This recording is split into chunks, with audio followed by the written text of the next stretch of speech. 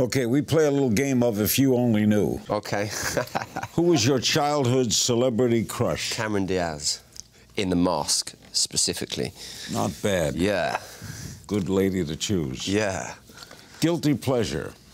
Nice hotels. Really nice hotels. Yeah. Yeah. I hate a bad hotel. Yeah, and I love a good hotel. And the sheets. Oh, yeah, man, that's it. Secret talent, Matt? Football, but it's not that secret. You know, I can't claim that I have a secret talent, sadly. I'm not that interesting. Were you a good soccer player? Yeah. How good? I played for Leicester City and for Nottingham Forest. That's what I was going to do. Yeah. Pro? You know, yeah. How's your American accent? You had to do that for Charles Manson. I've done it for a few things, but I'm too embarrassed to do it now, I'm afraid. It's all right. But great British actors can do that. Yeah, and I've done it on stage a couple of times. And When you're on stage, is it tough to stay in it?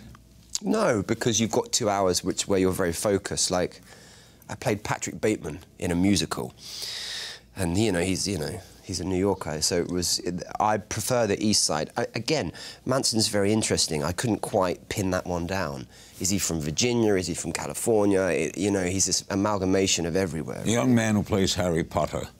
Daniel. Dang, I love him. Yeah. I saw him do How to Succeed in Business without a musical. Yeah, in New York. York. American, he's singing all over the place, then you go backstage. Oh, isn't that fun?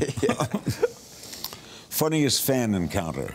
On the set of Doctor Who, I came off set, and a lady had been standing there for a few hours, and she ran up to me, and she started doing this to my head, and then people sort of were like panicked.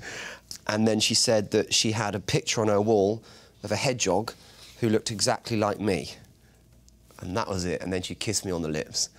And I was like, whoa, that's the weirdest experience I've had with a fan. What's the most British thing about you? I love Claridge's, the hotel. I've never stayed at. That's where Winston Churchill stayed. That's the best hotel in the world, I think. It is. If you ever go to London, stay at Claridge's. I've been in London, but where is it? Right downtown?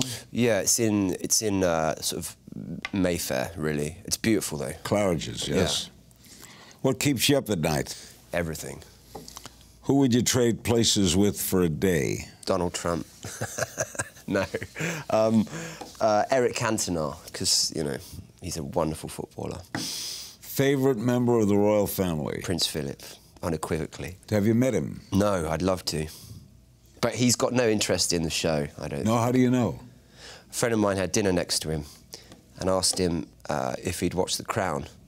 And he said he turned round to him and went, "Don't be ridiculous."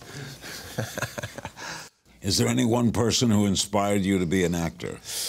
Yeah, Jerry Hardingham, the teacher, and then, all those wonderful actors that I admire. Joaquin Phoenix and Daniel Day-Lewis. Joaquin Phoenix is a great actor. Peter Sellers. Tell me something people don't know about you.